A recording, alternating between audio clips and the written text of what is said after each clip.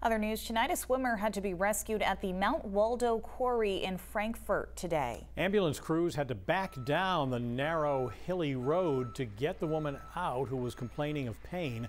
Officials say the woman was swimming at the quarry and jumped 20 to 30 feet before hitting something.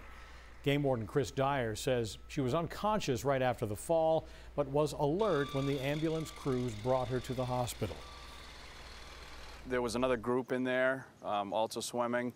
They saw the incident happen. One of the people in the group swam over and rendered aid to the victim, was able to keep the victim afloat, get her over to shore, keep her safe until rescuers could arrive there. The quarry is on a road that you can't drive vehicles on.